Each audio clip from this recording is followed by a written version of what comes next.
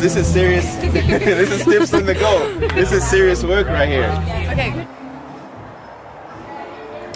Alright guys, tip on the go is always spark a conversation with the bride or groom whenever you get to the wedding. So once you get to the wedding, spark a conversation, start a conversation. Iris, how many languages you speak? 2 only. Boring. Just 2? Just 2. So like Spanish and English? Yeah.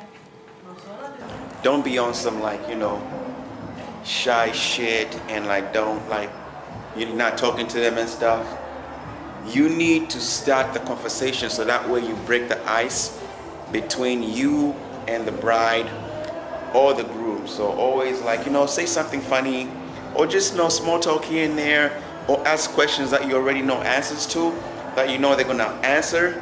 So that way you just break the ice between you and the bride or groom. Going. Hey, she's unprofitable, but I tell you what, she's also super flexible with that being said. So you gotta take the good with the bad. She's a mute. she acts, but that's probably the core from earlier. She's still a little dazed. So always break the tension, always just do some small talk, okay? So that's that. So I'm about to go back in there and get everything started, all right? Let's go.